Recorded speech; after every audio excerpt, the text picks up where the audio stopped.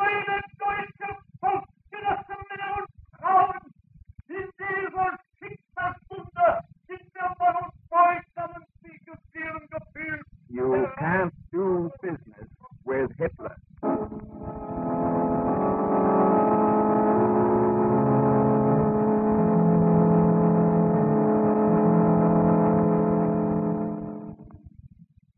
We are now at war.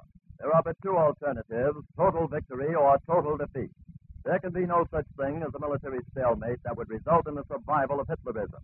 That is the opinion of a man who knows. Douglas Miller, for 15 years, commercial attaché to the American Embassy in Berlin. Presenting a radio series entitled, You Can't Do Business with Hitler. Episode 8, The Living Dead.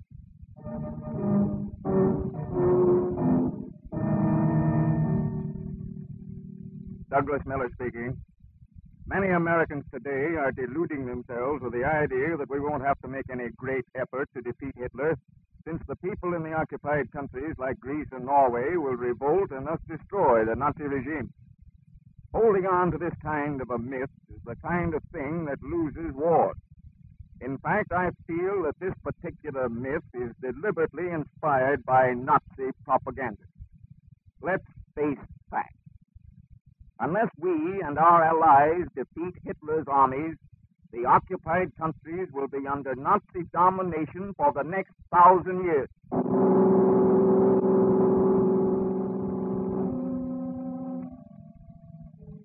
Why is a revolt of the conquered peoples impossible? Because Nazi Germany, after years of study, has found out the techniques of keeping them in submission. One important element of the technique is that of the puppet government. Take the Nazi domination of Norway, for example. The Norwegians have resisted Nazi domination vigorously, and yet their efforts have been almost wholly without success. Norwegian resistance reached its peak in September 1940, some months after the German occupation. A significant meeting of the most influential men in Norway was called at Oslo. Gentlemen, the meeting will come to order. Gentlemen, 5 different political parties are represented here, the 5 most important of Norway. This meeting is without precedent in our history. The chair is open to motions from the floor. Mr. Chairman, the chair recognizes the gentleman from Trondheim. Mr. Chairman, gentlemen, this is the most important meeting of our lives. We all know why we are here. Not satisfied with taking Norway into protective custody, the Nazis are setting up a puppet government. We should do something about it. And who do the Nazis choose as our new chief of state? Quisling. Major Quisling the traitor. Quisling should be taken. There is only one answer to that, gentlemen. Let us forget our differences and stand together. Mr. Chairman, I move that the 5 political parties here assembled to form a united front, an anti-Quisling front to resist Nazi domination.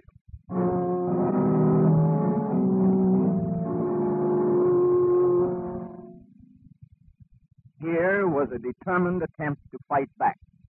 But what happened? Joseph Terboven, the Nazi military commissioner, moved immediately against the United Front, and in a few days... Herr Terboven, Captain Gunther reporting. Here are your orders, Captain.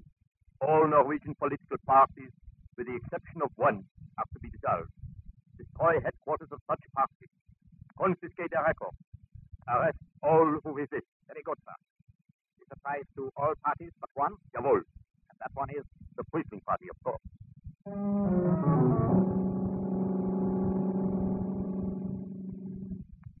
In a few hours, the various headquarters of the United Front parties were occupied by Nazi troops. I believe the records are locked in this desk, Captain Gunther. And don't be so careful. Smash it open. Jawohl, Captain. Oh. There are your records, sir. Yes. All the important members of the party are listed here. Fritz, Jawohl. take this to the chief of police. He will find it very useful.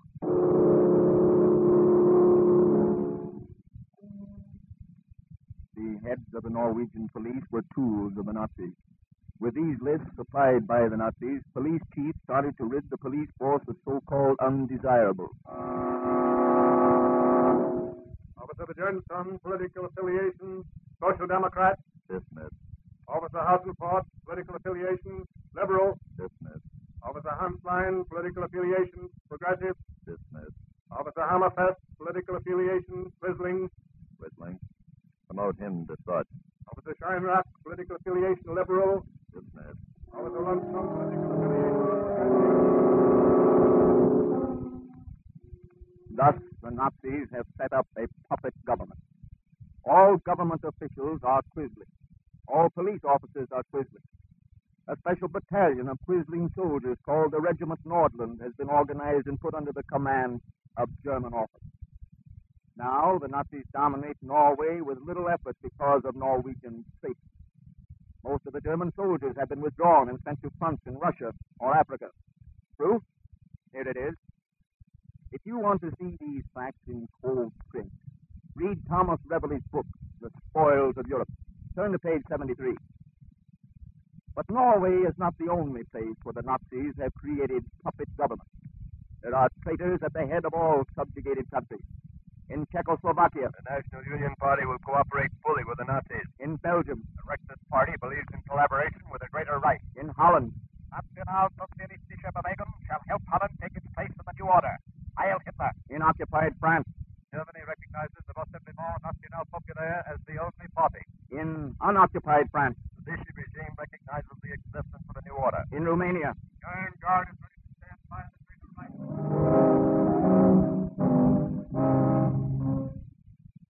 This puppet government technique is not the only one the Nazis use to keep down the conscience.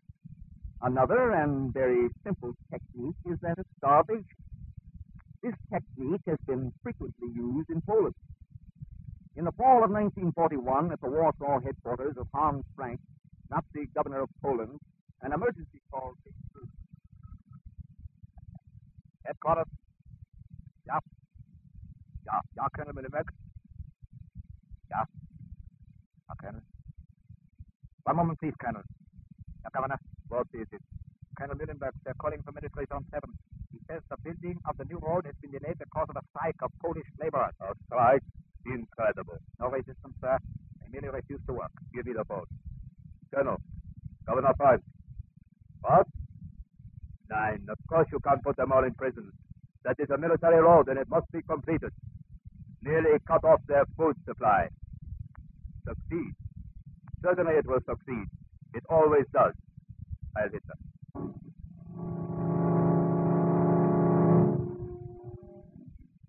Quite simple, isn't it? You see, the Nazis control not only the source of food, but all transportation facilities as well. By this method, they could, if they so desired, keep certain countries in subjugation forever without sending in one regiment of German soldiers. Proof? Read Louis L. Lawrence' book, The Economic Consequences of the Second World War. See chapters 7 and 8. But now let us consider a third Nazi technique of domination, control of the weapons of warfare. The Nazis today are moving munition factories from the occupied countries into Germany proper. Munition factories still located in the conquered territories are under Nazi control. No matter how energetically the oppressed people plot to overthrow the conquerors, the problem of securing weapons is a hopeless obstruction.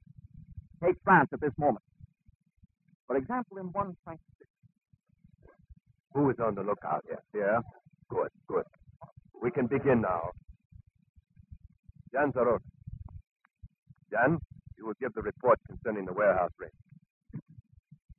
Most of what has occurred you know already. 12 of us broke into the warehouse at the Rue Sabon. Guns and ammunition were taken. The Nazis discovered us leaving the warehouse. Only 8 of us escaped. Of the 4 missing, 3 were killed. Paul Beaubien was wounded. He died this morning. As to the results of the raid, we secured 63 rifles, 6 revolvers, 8 boxes of cartridges for the rifles, no cartridges at all for the revolvers. That's the report. 63 rifles, that's something at least. Yes, but there must be another raid soon. Perhaps Sunday night. It will be as planned before. Now, Pierre. Madame Dibot. Thanks. There must be no more such race. Madame DeVoe, we must have arms. The price is too high. 4 are dead in 4 days. What have we gained? 63 rifles. Why, there are 5,000 police in this city, and each is armed with a submachine gun. And not quite 10 miles away are 2 regiments of Nazi soldiers. They have tanks, not rifles. Tanks. But there are underground groups all over France. Are all of these quits? No, not quit, but wait. Wait until the soldiers are forced to withdraw to fight the Russians and the English and Americans. If that never happens. Oh, then we're lost. To try to fight without equal weapons is suicide. We grow weaker, not stronger. But the day must come when the Germans are pushed on all fronts. Then it'll be our day. Then we'll fight and hasten the end. That's all I have to say. You have heard Madame DeVoe. Does anyone disagree? Very well. This, then, is our last meeting.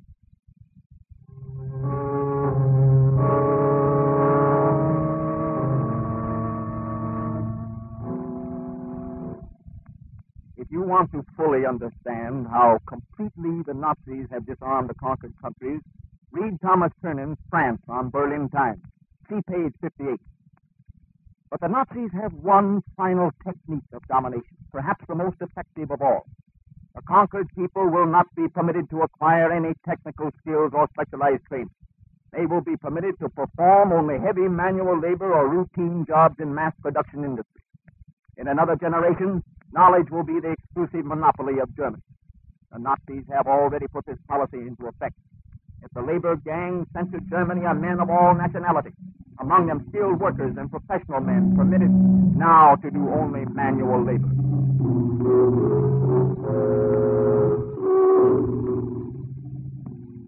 6 years studying medicine at the University of Paris. Look at me now, a ditch digger. Digging in the dirt.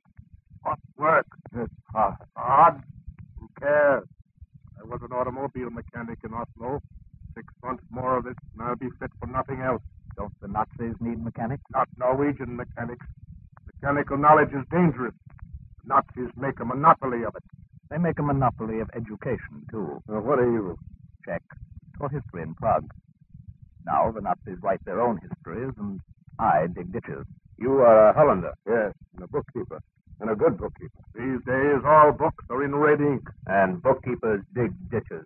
All of us dig ditches. How democratic are the Nazis? Yes, quite. You French fought for democracy and lost. We Czechs fought. Our Hollander here and our Norwegians, they fought. All of us fought for democracy.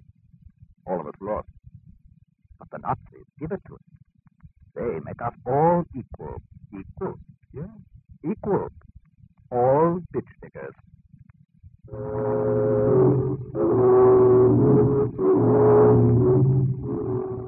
In another generation, all knowledge will die out among the conquered peoples, and then, unfortunately, they will be perfectly suited to play the role the Nazis have selected for them, that of slaves. How can slaves revolt? What chance have the occupied countries against their puppet government? What chance without arms?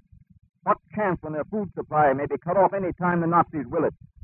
Don't illude yourself. No one else is going to win this war for you. You must win it yourself.